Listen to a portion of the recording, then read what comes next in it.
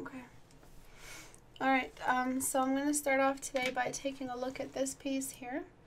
It has some minor issues with the presence of this leg here in the distance, which looks a little bit large considering it's on the far side of the body. So if we were to ever rotate her body forward, I know in caricature and cartooning what we do is we exaggerate features, but at this point it really feels like we have a scale problem. It's not just the silhouette of a female. So this thigh here looks a little bit large. So I'm going to try to pose this on Portrait Studio so that we can see whether or not this is accurate.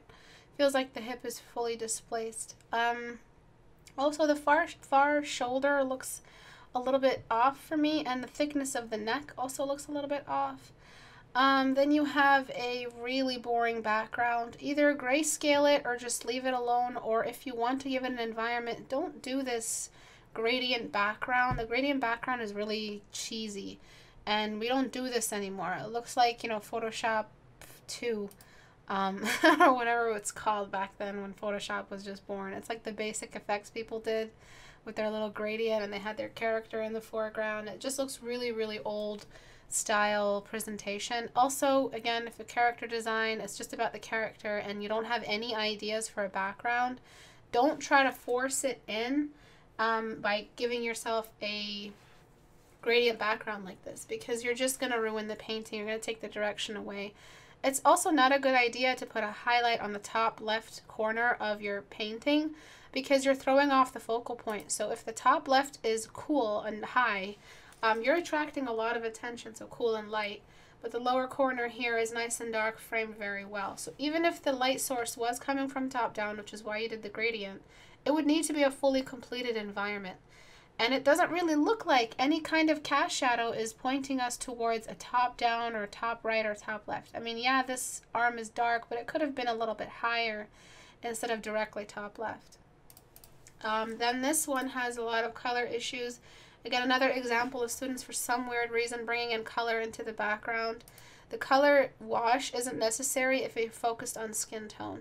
This skin tone is really oversaturated. It's shifted over to the hues a little bit. So I've seen people with this kind of red in their face, but only after, like if they have an allergic reaction or something, or if they've just ran a mile.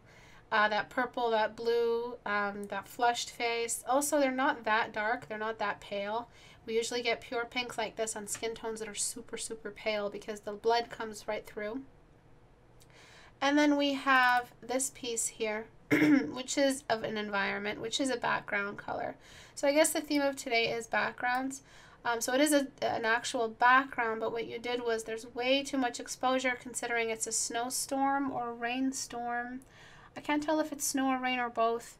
But it means that it's overcast. Overcast colors are very grayed out. There isn't enough sunshine to show all the reds in her lips and her cheeks and all of that. So I'm going to take a look at that. But before all of this, I'm going to go ahead and pose our model here. And so what we do is we just click the joint. The new update that's coming up is going to have it so that all the joints are indicated, so you don't have to feel so lost trying to find where the joints are. If you press E, that's how you can rotate. Her head is very, very, see that how you can't find it? Her head is very high.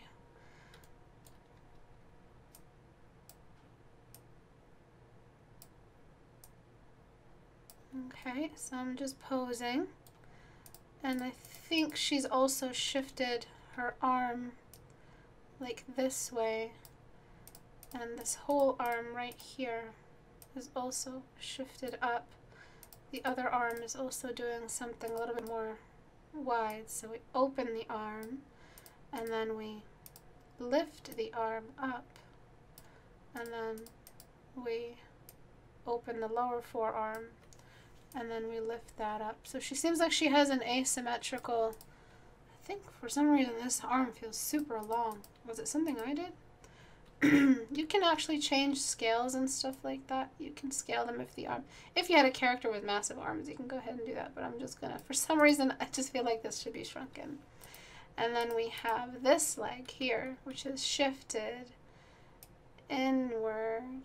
Oops, Gotta rotate sometimes to get the good angle. Okay, shifted inward, shifted back, kind of straightened, just kind of bent. Just like she's floating, like zero gravity, or like some sort of X-Men flight pose. I call it like the X-Men float. Whenever characters like floated, they always had this effect here. And then we rotate so that the chest is the exact same position as this. So the chest is really what we're doing. And then we've got the head facing forward and tilted up. Okay. So the chest is nearly hiding the arm behind. I'm going to change the lighting so that it's a little bit more, I'm still not used to this, a little bit more forward like that. There we go. So as I suspected, really, this model here is exaggerated enough waist-wise. She's got a great waist. Also, it's a very universal body type. It's not too effeminate and curvy, let's say. And it's not like a Disney curvy. And it's not a too masculine or too athletic. So it's definitely in between. So if the chest is rotated this way, see how displaced this thigh is? It's too much visibility on the thigh. And then take a look at the width of the shoulder compared to this shoulder here. It's way too, even though she has a great body. And also, you gave us a massive bicep over here. That means her body's pretty built. Her weight has distributed across her face. I mean, across her body a little bit. I'm actually going to rotate this back forward. And then rotate again. I'm trying to find where the belly button is compared to. So I think this leg here would be a little bit more forward. A little bit more this way. And then, yeah, so this, no, actually this knee is really hidden, so it's actually back to where it was. So just Control Z. So yeah, this leg is much more hidden than was described originally, and then this one is actually much more of a knee bent. See that knee bent? And then back. There we go. So now we've got that X-Men super powerful pose and the head size. So you've got a head size problem and you've got a torso size problem. And if you ever felt like, you know, making it even more of a masculine woman, you can just increase the size of the upper body just a little bit more. So it's still feminine, but you can increase it. So what you did was the exact opposite. You shrunk it too much. So it looked a little bit more like that, which is it's possible. People do come in bodies like this, but this makes the butt almost as wide as her shoulders, which, trust me, you can notice. And then not only that, you shrunk the head. So you have something that looks a little bit like this, which is way too much of a stretch of your, I guess, creative powers, and you're expecting way too much of the audience to find a normalcy with these kinds of scales. So this is more what you need to do. Remember that the upper body, in general, the total scale is larger, and the head needs to be big enough. And I think you kind of felt like the head was too big because you had the ears. Never draw like accessory features, which are like ears or wings, before you draw the main body. Write that back to me. So never draw accessory features or like what would you call them? Fantasy features before you draw the main body. You have to draw the main body first, and then you can add everything else. Because if those ears were drawn in the original sketch or the first time you drew the head, they will fill in the space the size of the head was supposed to fill in if it was enlarged any bigger. So I'm going to take a screenshot of this. This is the wrong angle. I'm going to take a screenshot of this.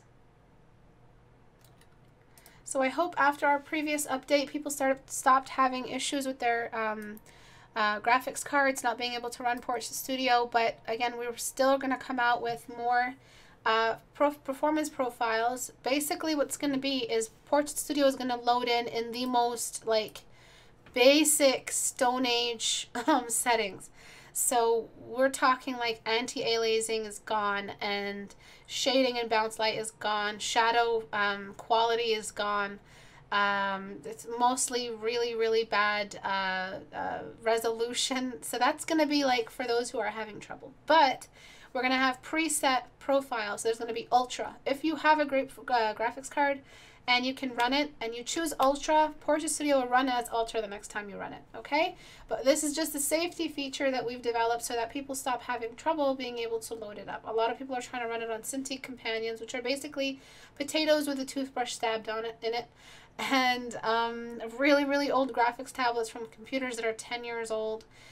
You can tell how old your computer is depending on the kind of input you're using for your mouse and keyboard, or the power cord that you're using. If it's like a circular power cord or one of those circular non-USB mouse and keyboard, your computer is way too old. And those are the kinds of computers we're seeing.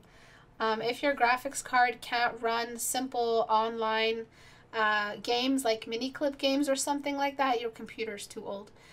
So before you spend money on something like Portrait Studio, save your money. Don't get the next phone or anything like that. Just save it. Christmas is coming up for those who are privileged enough to ask their parents for a computer instead of some ridiculous pair of socks. Then you can spend your money on that. Tell them, I don't want anything for Christmas. Just help me save up for my computer. For those who are having extremely bad or they just have no resources at all for a new computer, I hope, and who have bought Portrait Studio, thank you so much for the support, but I hope that the new performance profiles will be able to help you run it. If you still are having issues after this coming update, we'll save your copy for you, and then we will give it to you once you do have a decent computer to run it in. So let's move on to Photoshop and then apply all these changes. So where's my pen? And by the way, a video is coming up where I'm going to review an extended review of the Huion GT220. And in that same review, I'm going to talk about my latest favorite tool ever, which is the Galaxy Note 8. I'm not representing, or this is not sponsored by Samsung. Samsung could care less who I am. But I love the pen. I love everything about it. It's made drafting so easy. So if I have like an idea for a painting, I'm just sitting on my couch. I cannot be asked to just get up and go on my computer and uninstall my driver and reinstall the one for the GT220, because the bad thing about Huion is that they don't run dual drivers at the same time, which I think has always been the issue with Wacom. They tried to do that, and because they forced it, that's how we have driver issues. They should be like Huion, not letting you run both devices at the same time using the driver. There's only one WinTab and many tablets fighting for it. But yeah, I will be doing a review on the Note 8, and hopefully you guys will be able to get a good idea what kind of phone to get. I think every device we buy should be a reflection of our occupation.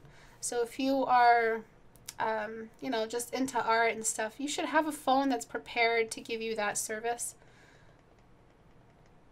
And Abu, deals with a lot of programming. He's running a lot of stuff. He's designing the Android, and so what he did was he bought the OnePlus 5, and it has a crazy amount of RAM. I don't know what it's called, 3 gigabytes or 5 gigabytes of RAM, or 8 gigabytes of RAM. I think it has 8 gigabytes. Which is what he needs for his skill and his craft. So he could develop the Android version for Portrait Studio and make sure that he can reference that against other games that he can run with it and stuff like that. So because if it can run like crazy games and stuff like that, it'll be able to run Portrait Studio just fine. Also, I'm just adjusting this now. Sorry, my voice is gone. Alright, and then I'm going to tuck in this thigh right here. So yeah, I really recommend the OnePlus if you're not really an artist, but you have lots of, tasks to do or stuff like that. It's an amazing, underrated phone. But if you want like a phone that is up to date with your needs as an artist, the Note 8 is just wonderful. They've got like 3 drawing apps. They've got a coloring app for when you just feel like coloring something, which is so cute and adorable. They've got all these little... what is it called? I forgot what the app is called. I'm going to show you my favorite brushes on the Sketchbook, Autodesk Sketchbook, which is what I use on the Note 8. The legs are very, very long. So I'm just basing this off of what I remember, and then now I'm just going to open this up and just zoom in.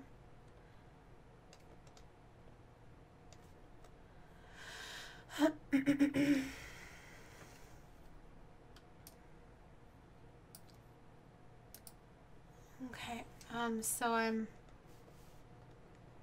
ooh, I guess I would have to, okay, I don't want to leave, actually I'll just leave it. Sorry about my voice, it's gone completely, and I can explain why, but I'm afraid I might start ranting again. I don't want to open those doors. So the head seems appropriate now, but it's because of the ears that we can't really tell. But the head feels like a great size. Remember, the outline of the ears is not part of the head. The head is just like right here, are way under the hood. And then we've got the swell of the breasts, which should typically be at or higher than the arms. This angle, I think, is a little bit wrong that I took. So this would be even more hiding for the thigh. And then we would have this thigh, as you can see, in front of the thigh in the back. It's details like this that takes you from one level of drawing to another.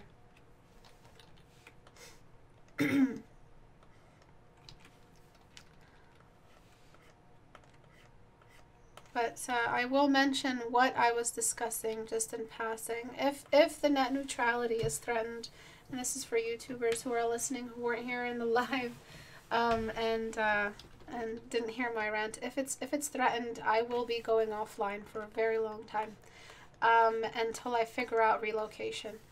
So I will be probably moving to Canada in the very, very near future, probably as soon as Christmas is done.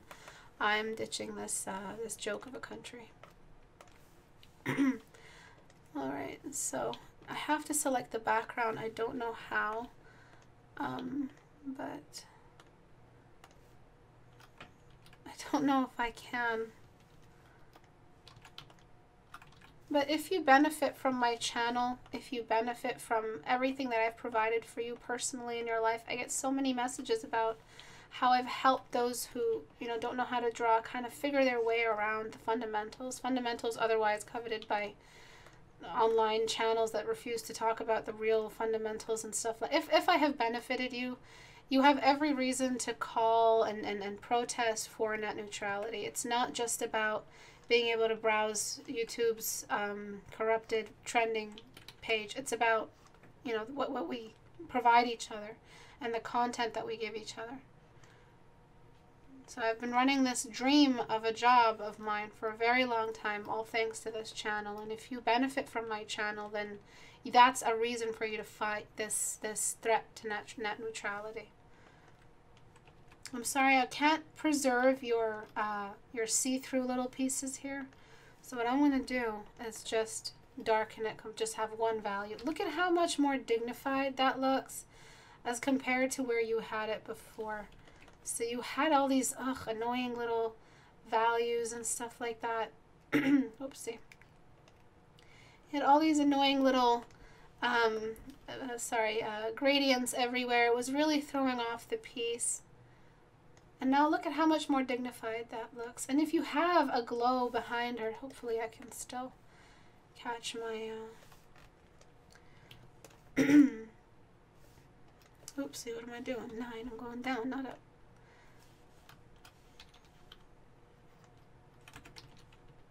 And trust me, making calls works. Making calls happens. I don't think I'm even considered because you have to register and petition, and I've done, but I don't think my vote is considered. And you're all voting in people who are still going to vote for the severance of net neutrality. So you have to be able to use your citizenship appropriately and effectively, that you have a voice whether they like it or not. And if you're not using it, you have no reason to complain if it goes belly up. So what I'm trying to do here is separate the background from the character, which is what I should have done earlier. But I'm trying to show you where you can bring in environment changes or little environment indicators, but you do not try to make it as if it's a room. So if you had an environment indicator somewhere and you want to make her pop a little bit, there's all kinds of stuff you could do. First and foremost, this is a dark scene for one very good reason. She has glows, but you forgot to make them glow. Okay, so you have that for you. And then you have the fact that they actually glow outwardly. Lighten. And just like this. And then now you have two options. You can darken her completely and lighten the background. That's one way to bring in an environment. You can go ahead and do that. Make it like a really, I think this is beautiful. You also have the chance to bring in some cool secondary light source just around here, just on the chest, just coming off of the character's spell, a little bit on the arm, a little bit on everything nearby. Really cool little reflectors that reveal the character's form as it drowns in the shadow. You have that going for you. I would leave the legs dark. You also have the fact that her eyes are glowing. So you spent way too much time giving us that stupid little gradient in the background that was doing nothing. It was drawing all the attention away. And you forgot what an environment really is, which is a light environment. An environment is not a background. Before anything, an environment is a light environment. So a background starts with a good light environment. Write that back to me. That's a good fundamental to remember. So it may seem like there's 100 fundamentals, but really it's just like 10, and they've got like 10 each branching out of them. And if you understand one, you'll understand the branching fundamentals out of that. So a light environment has to reflect the object. It also has to be good for staging. And that all comes out of the fact that the light affects the object as much as the background, and that's the main branch of the fundamental. And then the main trunk of the fundamental. And then the branch would be the fact that your background is the light environment. That's what a background is. It starts with how the light affects the character.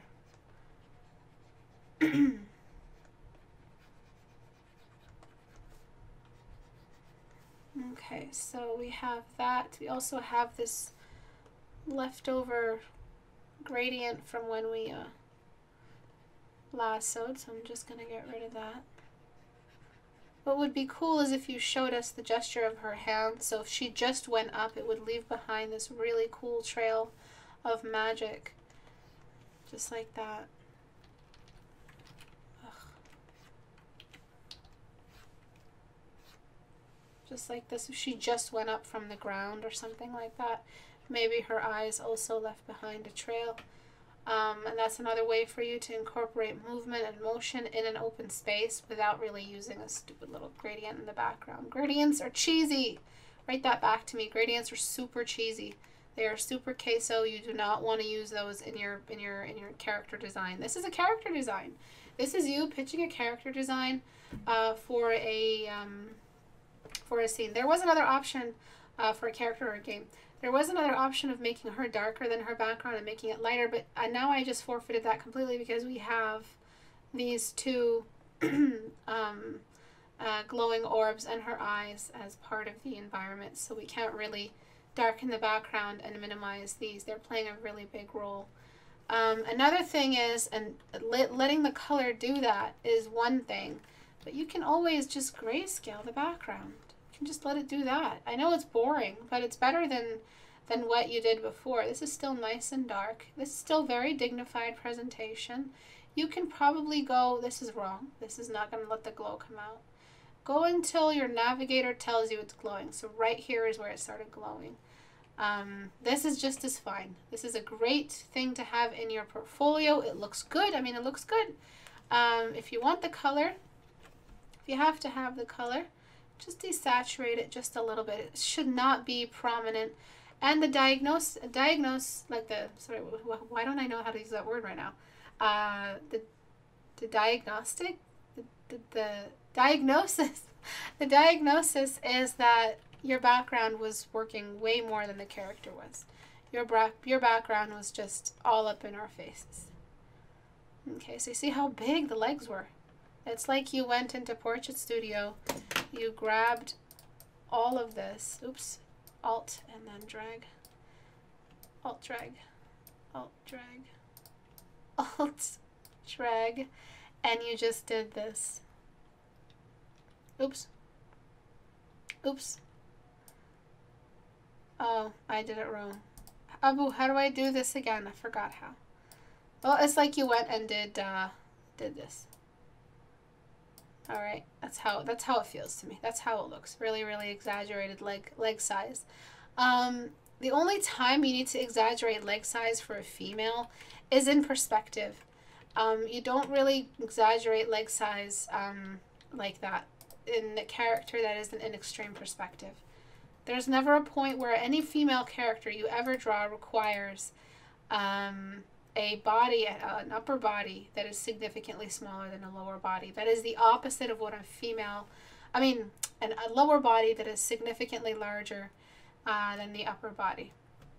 That's just, you're throwing off everything. There is a weight distribution. The hips carry all the weight, but it doesn't mean legs are big. It just means hips are wide, and that's pretty much it. Her arm is still very, very muscular to me. Sometimes I like doing this to find whether or not things are too big. Yeah, the arms are really, really rounded. So I might just, this is manual painting. This isn't something that you can do with liquify. The legs being bent is also shrinking the legs, but that's fine as long as you somehow find a way to, I think it's this, lower the neck a little bit. I think that might help us as well. We kind of lengthened her too much. So flatten. And then we have this piece. Okay. So this is outside of Portrait Studio. I've been considering bringing in skin tones in Portrait Studio, but we're still perfecting the subsurface scattering. But you see what happens when I grayscale the background? So when you choose a background color, this also happened in the previous painting, the background color tricks you into thinking your saturation is normal. Write that down. That means that if your background is a color that is similar to the wash on the face, it won't tell you whether or not you have too much of that color. It'll hide the fact that you have too much of that color, which is what washes are great for, matching colors.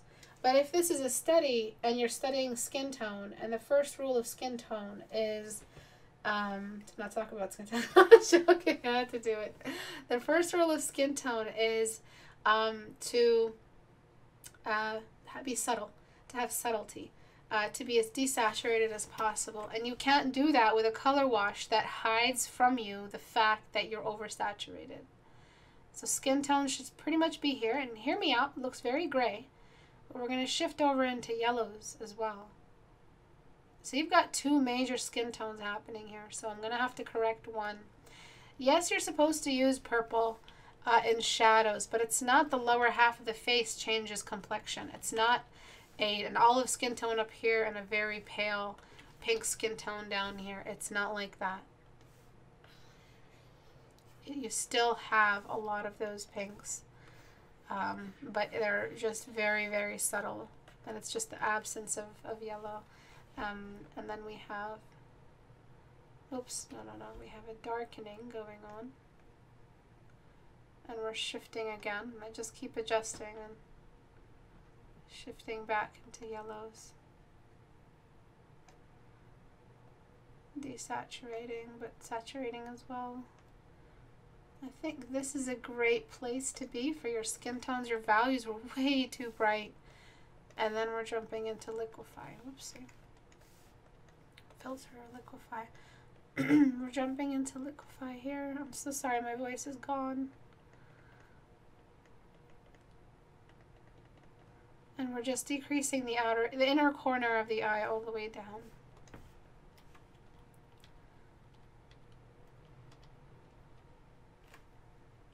Okay, and then there's the fact that the lower part of the face is really, really dark, and that's made muddy colors happen, which is why I think you settled for saturation.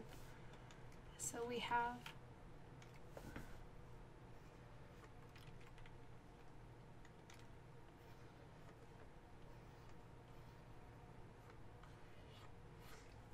just like this.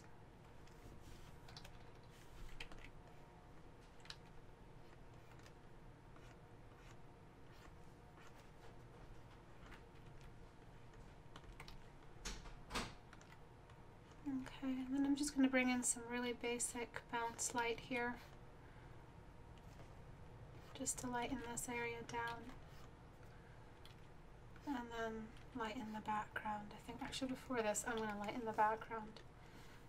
All this white is happening on the face for a reason, and that's because the background is also part of this environment that's bright. And then I'm just going to do this, and you see all of these are me undoing what you did. It's not me adding to what you did. I'm not adding. As honestly, you guys, fair warning, if you find a channel that just keeps adding to mistakes like this, they just keep adding, they add like more dodge tool, or they add more color effects on their eyes, and they add like weird sci-fi paint around the face, they're doing it wrong. When you're trying to manage a student's ability to understand transferring from grayscale to color, the first lesson of the day is subtlety. Be subtle. A professional knows when to be subtle with their colors, because colors scream compared to grayscale. Even the slightest shift away from grayscale is saturation. And usually students have the mistake of thinking saturation is just exaggerated color. No, saturation is color. Write that back to me. Anything that doesn't have enough light does not have enough color. And anything that has enough light has enough saturation, therefore has color. So saturation is color, and I think that's the diagnosis today, is that you have a misconception of what saturation is. I don't think you know what a purple is. I know that sounds rude to say, but really, I've done color tests on my students. When I tell them, draw me, give me a purple, they give me like a pink color. Or I tell them, give me a yellow. They give me like a really, really desaturated or oversaturated, unusual neon yellow, or like an orange. You need to know what a color really is. What a color is what a color is the actual primary identity in its best light source situation. So the colors are best in the light that feeds them the best. So a yellow does not look good dark. So we almost never have enough color for yellow, and we never have enough saturation for yellow, for it to get a pure yellow. But there is so much yellow in the skin, but we do not have enough yellow pigment in our skin tone. So that's why I say subtlety. When you're transferring from grayscale to color in respect to skin, and we have lots of yellows, you just do not saturate. Just move slightly. And now this nice, gentle, pretty base is ready for some blush to be added to select areas. So I'm just going to add it in a new layer. You don't necessarily need to add it with a color layer. So I'm on color mode, but it's not working because it's a different layer. All you need to do is just choose the area that you're going to be adding the value in, the new color in. So I want to add some red to the lips, to the top lip. This is already dark enough. I just have to change it to a cooler value. And this value will be the same darkness level, so I'm not messing around with my shades. That's one way to add in color, just like that. Not too dark for the lower lip, so again, it's up here all the way. I'm just going to saturate on this line to make sure I don't go too dark. And there we go, a little bit. Actually, your shadow here is way too green and stuff. Way too dark as well. That's why you're getting some muddy colors around the nose. But again, there's blush around the nose. Shift down, move up. Oops. Shift down, move to the side to get that pink. And we're adding it in. You can use color mode, that's fine too. I'm also going to go right here into the eyes, into the most desaturated area of the eyes. See how pink it is and stuff? Well, any shift away from red looks green. Look, we're in orange, but it looks green. We're not even in green yet, but look how green it looks compared. So anything that is not red is green, because those two hate each other. their arch enemies. And I'm just bringing that gentle green, and that's just because we've got the yellow of the skin being very see-through, and all the purple underneath, and the blue just merges into a green. There are all these other indicators, though, of having dewy skin, which is, the nose is way too bright, man. You were firing on all cylinders, I think. You made it super saturated, over contrasted. I think your values were still really bad. They were in a really weak spot, and you went into color. And because of that, I think you fell off a great deal. But nothing is better than making a mistake and knowing exactly what you did so you never do it again.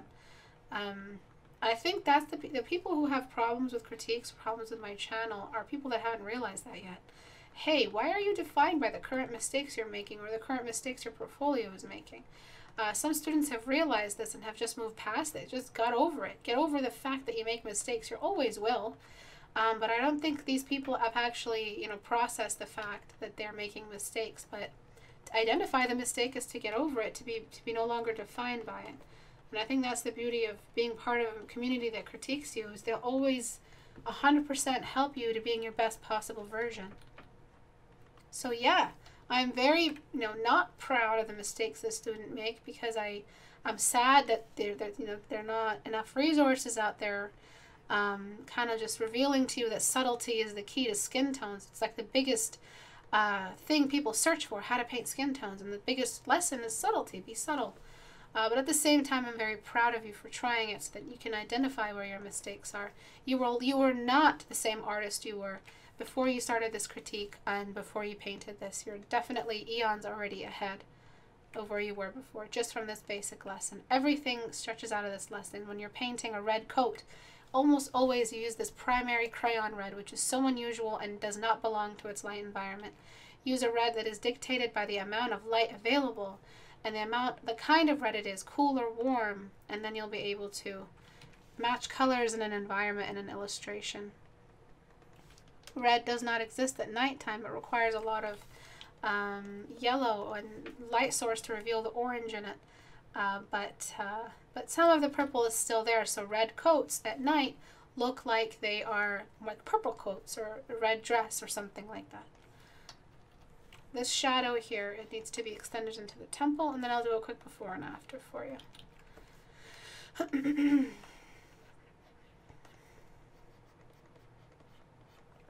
I really don't know where my channel is headed to, considering all these obstacles that the living in the United States has laid in my way. I don't know how to deal with living here anymore. And it's very likely, almost 100% sure, I'm going to be leaving the United States very soon. And I'm just probably going to start 2018 packing and boxing stuff and moving, and there probably will be a massive break,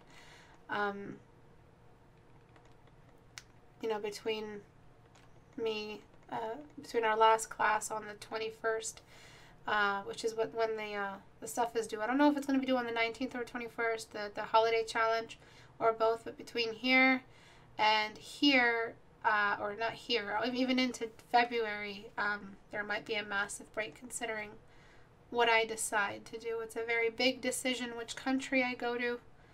It's a very big decision when I go and what I'm taking with me, and whether or not I'm skipping this tax season. I don't care if it's not representing my business and making immigration harder. I honestly don't know where to go. It has to be somewhere that speaks English and is not having a terrible political climate like the UK. And that's just Canada, and that's just a hop, skip, and away. A hop, skip, and a jump away, sorry, from me right now. A little bit of shadow here. I like to be very transparent with you guys, and I'm always expressing and complaining to you guys. You guys are like family. It's been like this since I first critiqued. I don't know if I've ever said this, but this channel was my getaway from a really, really, really bad time in my life.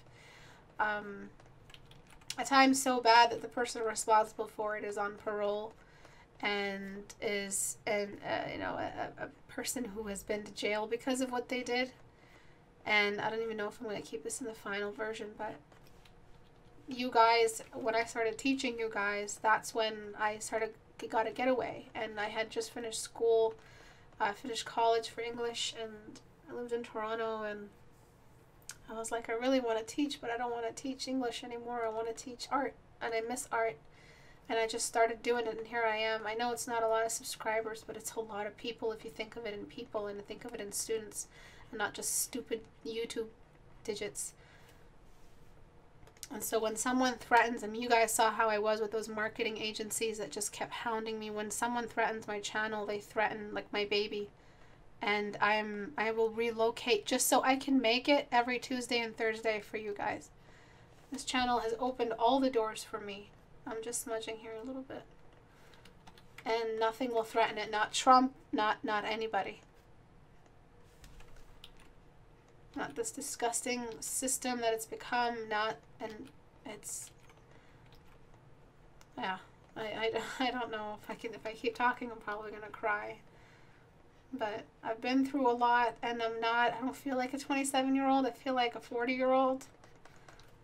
And, I just thought it was time to rest, it was time to retire and just work. It's like I retire from struggle and just work and just be on this big boat ride until we all die and the Day of Judgment pops up or something.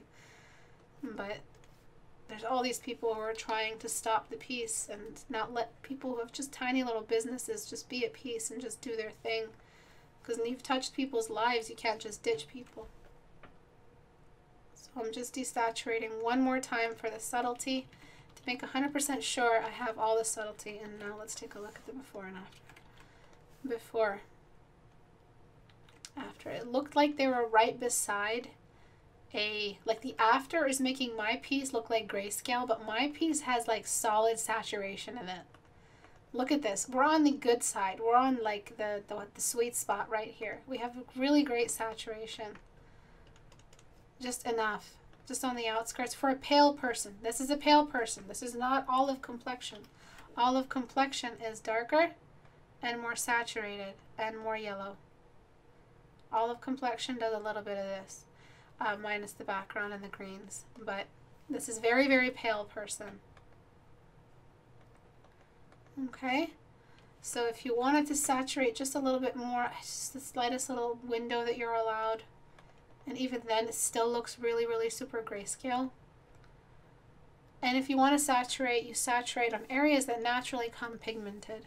So you saturate the lips, the eyes, the eye color. That stuff you can really have fun with. Go crazy.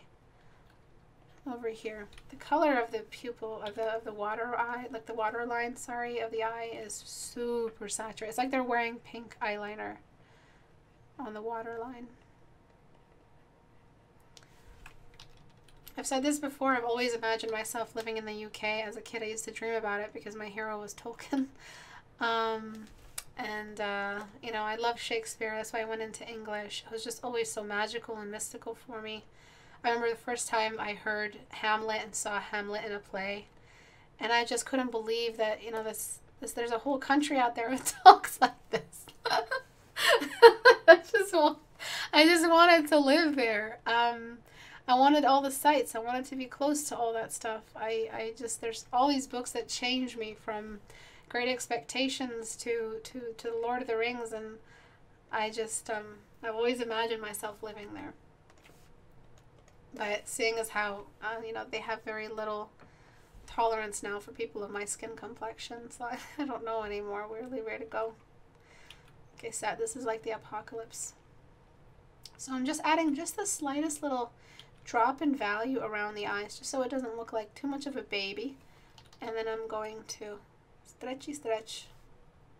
Actually, no, it stretched out the eyes. I probably will just do this stretch along here.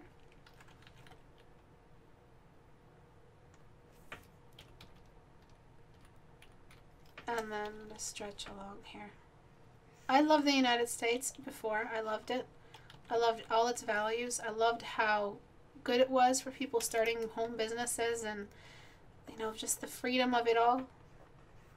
How many groups there are and how big it is, and how so much like just geographical variety. That alone. See how it has a bit of a baby face. But now seeing is, it's pretty much hijacked and it's held hostage by really, really bad people. And it's pushing all the people that ever made it what it was away. And I'd take myself and take my work and pay the taxes. I'd rather pay the taxes of another country in Europe than pay the taxes that pay for that orange bastard's KFC dinner every night. So that's we have that. I think there's too much red around the eyes as well, making her look very bloodshot. So I'm just gonna get a color layer and just throw it on the eyes of a grayscale. Oh, whoopsie.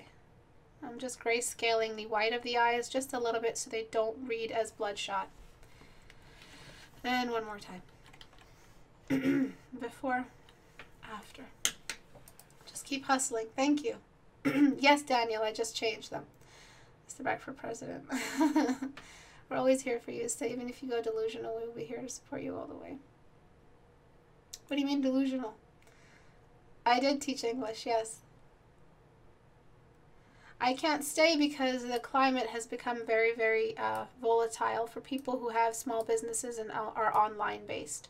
All of the effects that will happen when net neutrality is taken away, if it is, God forbid, will affect me completely and directly. Google Hangouts, the bandwidth for Google Hangouts, the bandwidth for Discord, all of those disgusting packages they're planning will limit people's ability to sign in to my classes or sign in or join live streams on a decent bandwidth, especially if I'm streaming at 1080p. No one is, what are you going to expect everyone to pay for 1080p quality videos and be able to follow the amount of bit rate that I'm streaming in? They're going to be capping all of that. And that's how it's going to affect me. As for other things that affect me, the healthcare affects me completely. The healthcare here is a joke, and I am I'm a very sick person, and I need a healthcare.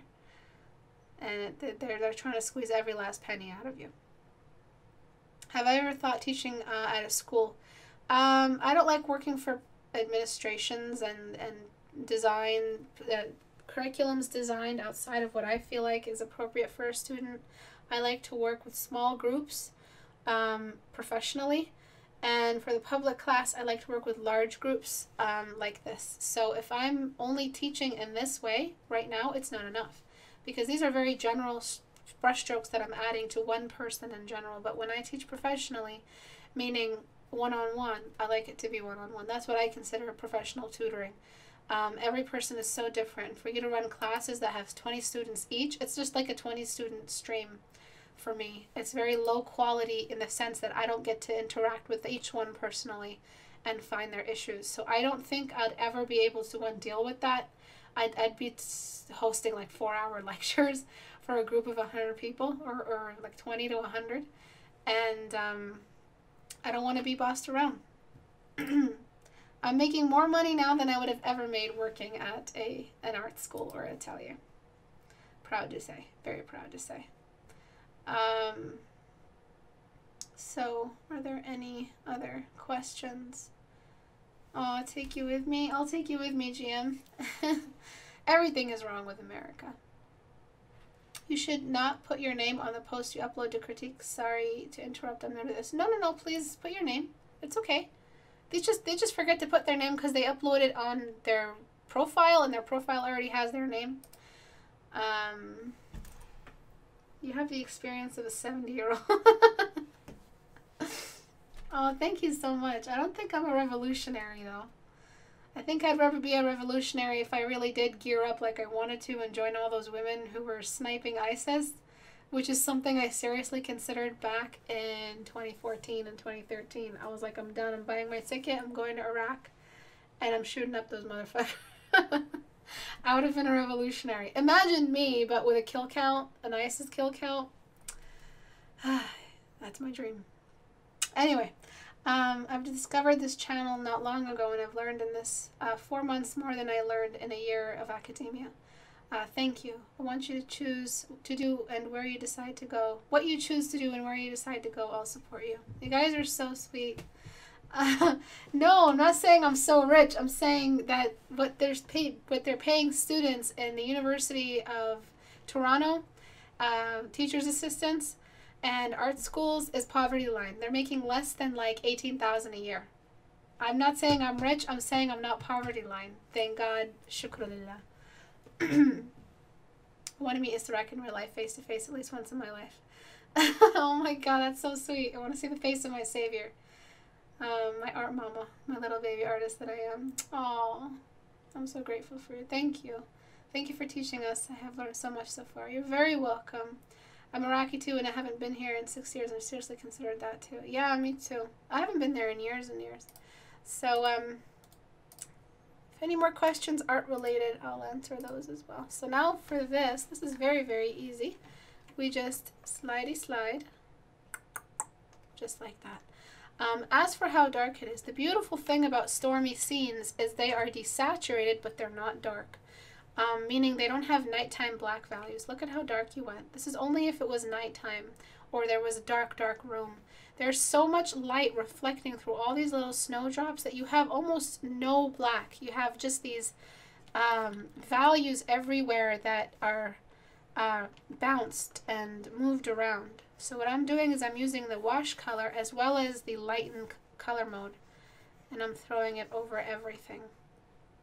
What I will go, this is just the first wash, what I will do is go back and find where we're having all of those dark spots and then just bring them back. I'm also going to get a color layer and get rid of that yellow, which is not possible. That sunshine, though it is coming through, imagine getting a yellow flashlight and shining it through a blue rice paper. It will shine through it in value for sure. It'll be dimmed ever so slightly. But imagine multiple layers of rice paper, and you're shining a, basically like wax paper, and you're shining a flashlight, a yellow flashlight through. Will that yellow flashlight stay yellow on the other side of that pile of rice paper? No. That's what this rice paper is. Every thin little sheet of snow has stopped the yellow from coming through. We need the yellow of the sun to show the yellow of the skin. That's it. And so this is not possible. So what I'm doing here is just like a general fix. And then I will go back and bring back all of those dark spots. So we're starting with the eyebrows, which I will have to recolor correct. The eyes.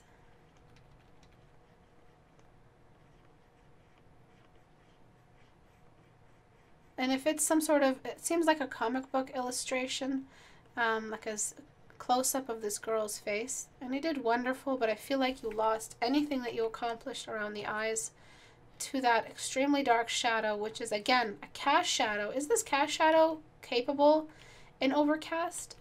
Obviously the answer is no, by the way I phrased it, but it's not. So what we have to do again is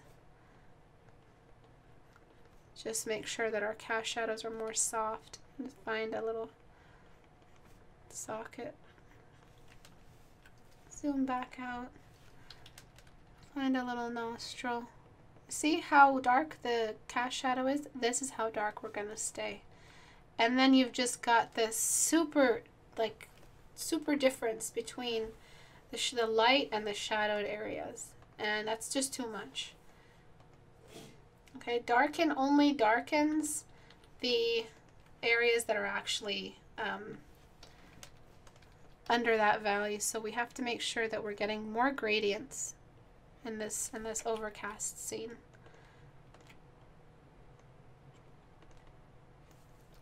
It's just the biggest problem of relocation is being able to figure out my time zone for live stream hours. I can deal with students. In fact, the more east I go, the easier it will be for me, because I have a lot of European students. I guess they're just, you know, I don't know why. I'm just really popular in Europe compared to the US. So you know, that would be easier for me time zone difference wise. I wouldn't be so distant from them. My 3 o'clock wouldn't be their 8 o'clock. And GMT 0 would be way better than GMT -5. So that's easier for me. But as for my, you know, like Pacific students who are from San Diego, which I have quite a bit of, like California or Washington, or Mountain Time, which is not that big a difference for me now, but it'll be almost 8-hour difference if I go to the UK. That's something I'm worried about. So you see what I'm doing here? I'm recreating this exact scene, but I'm using cooler values, and I'm leaving the midtones populated. There are more midtones in Overcast. Write that back to me. I'm also getting rid of some of these cast shadows that are a bit too sharp.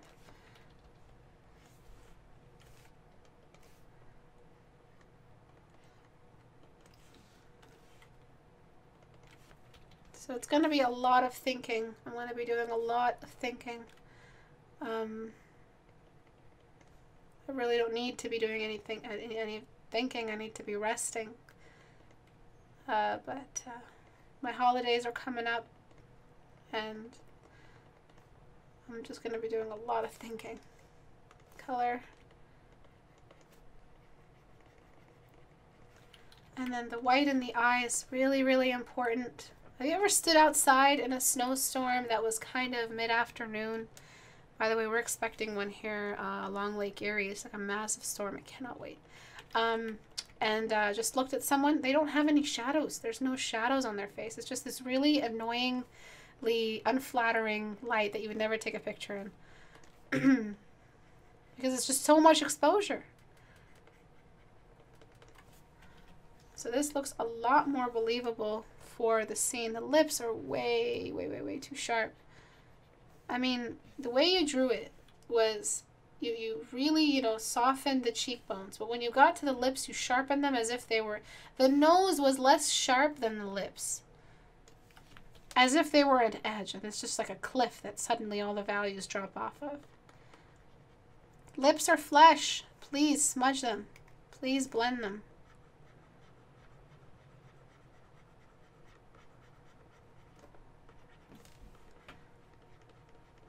Going to Canada would be the easiest option, but for like 3 months I'd have to live with my parents. And I am not fucking doing that. I paid with my life to get the fuck out of my parents' house. I am not... I love my mom, but I would never live back with her. I mean, I'm sure you guys understand, anyone my age. It's a very big decision coming up. And I just thought I'd vent about it. Alright, just a little bit of shadow here. And then what you can do is just bring back all the contrast. So you can bring back the contrast piece by piece, starting with anything dewy. So we've got blocking brush. Oops, no, the blocking brush needs to be more purple. So it's a little bit more white. Alright, so... this is contrast. After we've established some great... The hairline is like... As it's playing... What's that game when you're trying to crawl under a stick? What's that game? Mumbo? Jumbo? Limbo? It's playing Limbo. She's tilting her head down, but her forehead is still low. Your forehead gets low when you're tilting your head up. Away. Limbo. There we go. Oh no, what'd you do, Daniel? Daniel got modded. Fatality. Limbo, yes, thank you. Okay, so I'm just adding some darkness for the lips. I'm going to smudge this away. I'm going to raise the hairline, and that'll be that for today.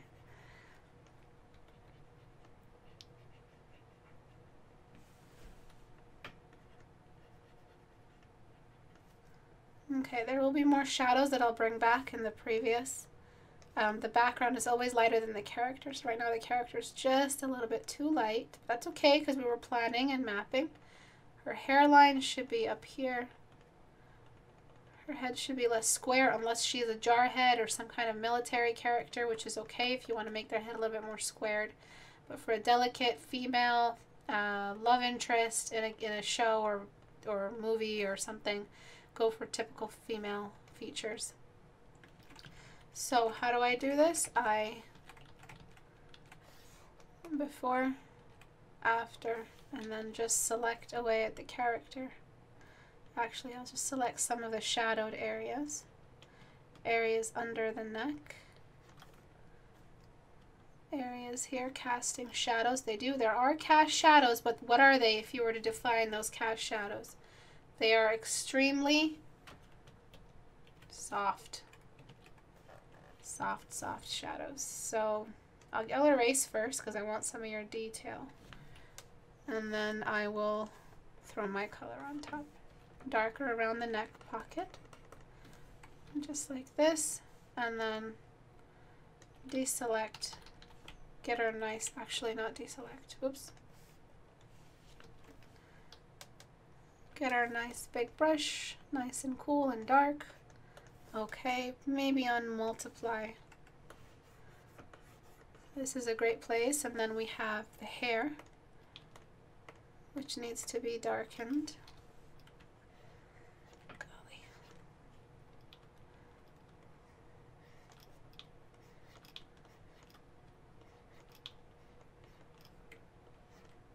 And then we've got burn on shadows, sure.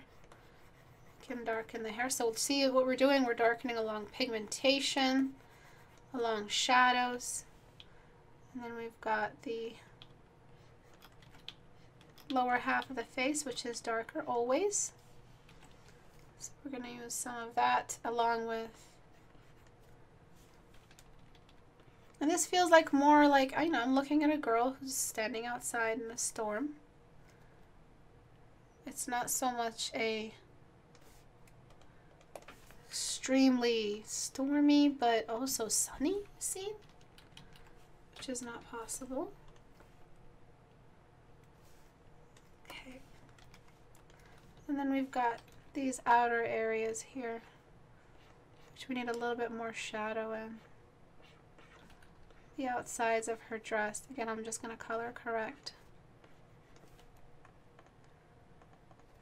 A little bit more around here since you're going for that super shadowed face, kind of like a little bit daunting or foreboding. And then I would adjust the levels just a bit, just to raise them up, and then just bring shadows down a step. And then get my brush tool on soft brush before I smudge, actually, and then just carry some of that shadow in and around her ears. It'd be really weird if she had this super perfect hairline. Hair doesn't do that. And might darken the lips a little bit because I think you went for a dark lip. And then I would frame. So I would frame like this. Since she's so, again, very stern, I would frame like that. And I would reposition her to be more, oops, to be more this way. Okay, and you can do whatever you want with the hair. The hair is still very light. You can go ahead and darken it. It's pigment. So that means you can darken it. Let me show you. God help me, 50. Alright, that's good enough.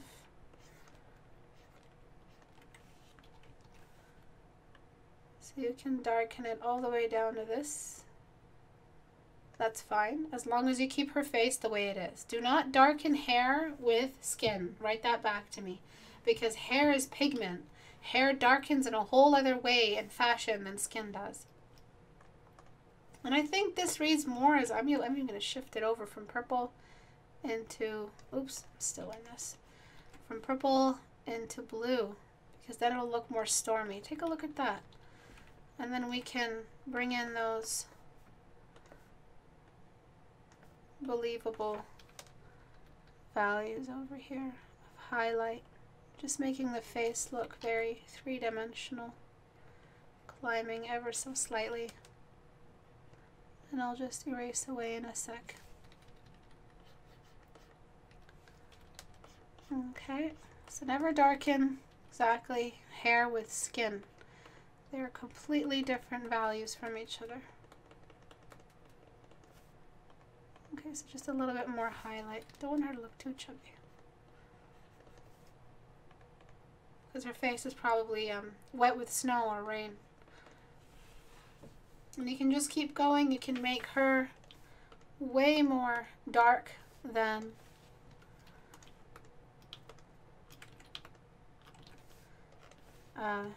the background.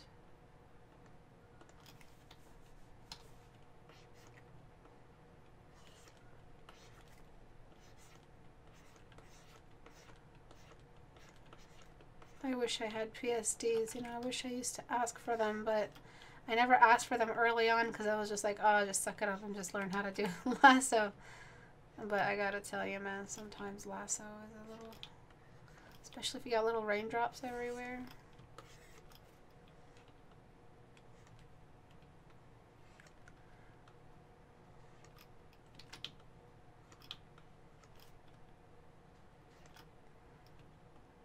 Okay, so select inverse. Either you darken her a little bit darker, or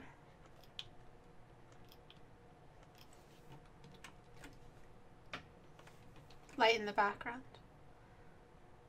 So you can do something like that, and then desaturate just in case it overcolored, or you can just try both. And I think that works better to work as a stormy scene. You can also be adding in some smoke rising from the storm or something like that, or some steam. That might help. I think this is a lot more moody and emo, which is I think what we're going for whenever we paint a character in a stormy scene like this. Look at how nice everything is now. It's balanced. You can carry it through all of these values. Here it is at 0, which is still too purple for my taste. I think the background is a completely different color than the skin tones. So see that? Now we have red in the background but green on the face. I think it's just her face that needs to be a little bit more blue. So color adjustment all the way down. That might help. Now you have more of the character visible. Her face isn't hidden in this unusually dark environment. She's a little bit, makes a little bit more sense. What is she like in a rainy scene, but it's fall sunlight shining through? It doesn't make any sense. You can't have warm skin if you have a like a scene like that. She's either outside or she's in, you know, in the storm, and her face, her color is gone in her face. Also, I have to change her color even more and desaturate it, me as the painter, because look at her expression. She's pissed off. She's like about to just like some stuff from Stranger Things and bleed out of her nose and stuff like that. She's about to destroy someone. Waterline is a little bit forced. You might want to just soften it up a little bit. It's gradual. Hair doesn't just grow like that side by side militarily. It kind of just graduates into the thicker parts of the hair. And then you can just throw some pieces of hair from the scalp, where you can see part of the scalp through the hairline and stuff like that. Okay, so any questions? Istebrak is second coming for artists. Fucking 11 over here, yeah. I'm just gonna leave the hairline alone because I did not complete that job and I don't want to ruin the paint over. You are loved by your community and your time is treasured, so please don't ditch us. Cry face, cry face. I love you guys so much. I don't think I can ditch you, but I would have to leave for a while to figure out my location and my situation. I am internet dependent, and if they're threatening the internet of my viewers and myself, then I have to leave. And that's going to be a while. Changing to a new country, figuring out where you're going to go is a lot of work. You can't just cross the border and not come back out when it comes to Canada. There's so much paperwork, so much immigration. I'm Canadian, but Abu isn't. I'm almost as moist as that scene. Oh, Tyler, you're so sweet. You're really not a big laugh.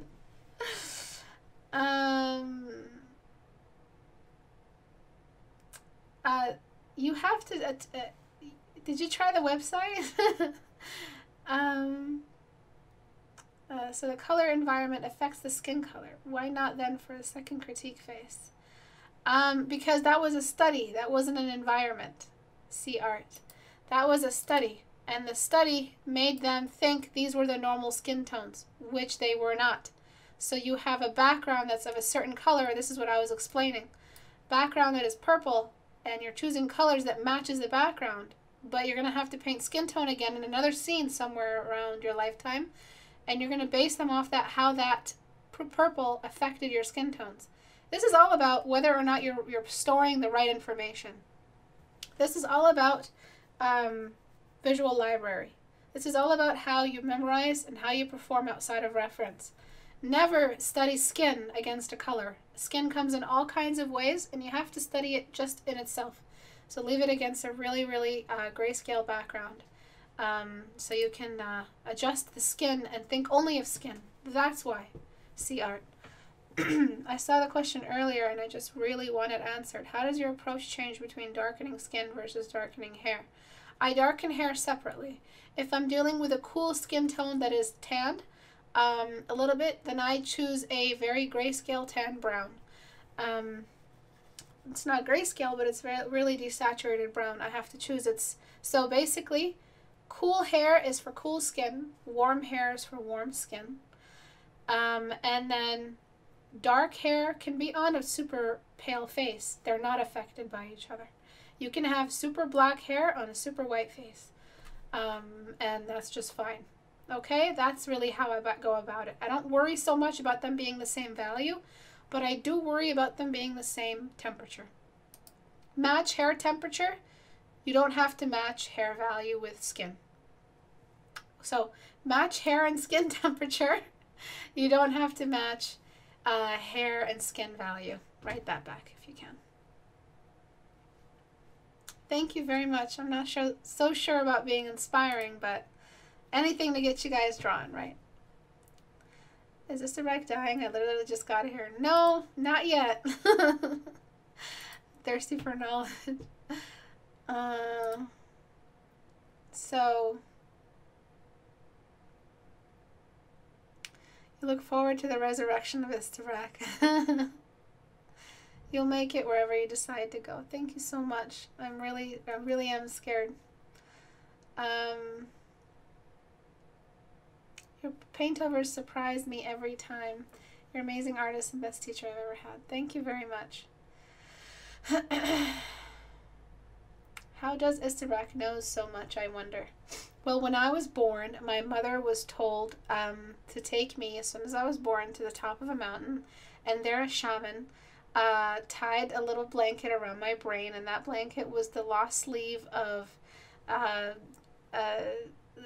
was part of the sleeve of this shirt of that prophet that knew so much. What's his name? David's father. Anyway, Solomon. Yeah. And then because they tied the sleeve of Solomon around my head, all this knowledge was poured in. And that's how I became the genius that I am today.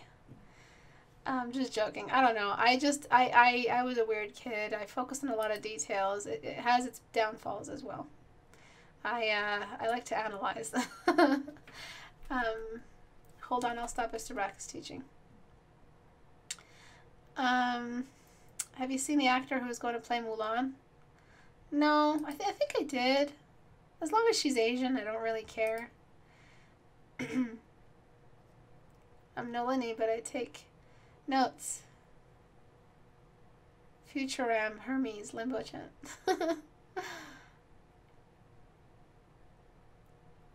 Oh, you want to freeze into snow? That's so sweet. Snow is beautiful. I would never leave this hemisphere. Wherever I go, wherever I'm going to end up going, it's either in this hemisphere, in this hemisphere, and yeah, in this hemisphere, in this latitude or higher. I love snow. I would die without snow, I think. An under-rendered lip is the best lip. Exactly. I'm so sorry about my late stream today. I had a terrible, terrible day. I am sorry about all the bad news that I have, but it is someone out there is trying to uproot our life as Americans, of residents of the United States, and it's going to affect us. And some of us work for YouTube, and some of us stream on YouTube. I don't work for YouTube, fuck YouTube, but I stream on YouTube, and I try to reach people, and it's affecting me, so it's going to affect you, and it just angers me a great deal. This class and this stream means the world to me. It is my world. Teaching is my world, and I love it. I love doing it. Very little people can say they love the crap out of their job, and I love mine. I want to be transparent with you guys. I want to express everything to you guys, tell you guys how I feel, and yeah, so I'm very sorry about my bad mood, and I'm very sorry about my rant earlier, which I will not publish until the recording. And I will see you guys on Thursday. Please make sure that you do join the community challenge as soon as possible if you're interested in it. So where is it? Community. Oh, what am I doing? I completely forgot my routine. To join the community, go to istebrak.com and click on the little Google Plus icon on the top right of the website. And read this, because this is the announcement for the busy holiday fantasy town. I wanted to stream yesterday, but I was way too tired. I might stream tonight. Just some thumbnail sketches of what I might, how I interpret the busy holiday town. Make sure you read the rules, please. It took me time to write this for you guys, so please read it. There's like these really important rules in there about how to interpret the Christmas season in your holiday town. I will see you guys on Thursday. I love you guys very much. Bye.